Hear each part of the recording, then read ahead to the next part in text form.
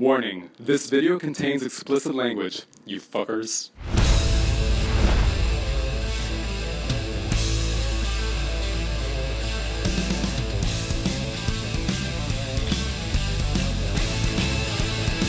Hi, my name is Frankie Bello. What made me want to become a performer? I saw Kiss and I said, that's what I want to do.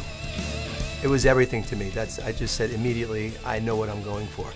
And that was it. I mean, I'm not Paul Stanley, but I just do what I do. And I had fun doing it. I know Eddie since 85, 84, something like that. And it's just so weird to see how the show's evolved. And it's so much more, well, it's professional, quite honestly. Like, this juice you guys serve is really nice. Good stuff? Yeah. Good juice? I have been here since the beginning. And you know what? You would think they'd have me on more. What's up with that? What is it, like a star thing now? It's nice juice. It's bubbly juice.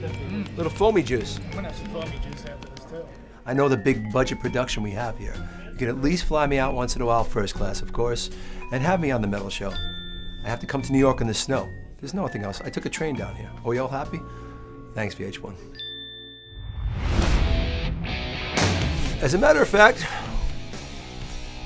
no, I have none at all. Well, it was opening for Iron Maiden. The carpet was over the stage and it went past the stage underneath it and there was extra carpet and I stepped onto the carpet and fell into the pit and I bounced off of security guys onto the floor with my bass on. So that was the worst. That hurt. It just hurt and all you heard was the bass was just hitting every crazy note in the world, but that hurt. Yeah, that was my worst time on stage because I just couldn't stop falling. It was a higher stage and I just kept falling. That kind of sucked. I'm a pro.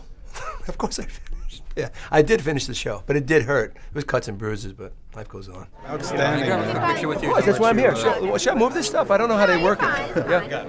You and Charlie were just jamming on the Maiden stuff. Oh, yeah. So much it was fun. so much fun, right? You just got to keep mixing it up. That's why I told Mark, the guy who runs it, I said, let's just keep throwing curveballs. Just freak them out a little bit. You did a Wiedersehen. That's fucking deep. Yeah, thanks. Yeah, I'm glad you noticed that, you know, because we want to keep trying, you know? Oh, this one guy wanted me to sign his ass cheek. No. It's not going to happen, no. It was an ass cheek. He was going to get my name tattooed on his ass cheek. It was just too weird, too familiar. No. So that's not going to happen. AC/DC. God, that's a hard one for AC/DC. Let's just keep it safe. I'll go Back in Black. How about that? Because every song on that record is just awesome. But I want to go Bond too, so that's a hard one. It's going to be AC/DC. No. It's not going to happen, no. In 3, 2.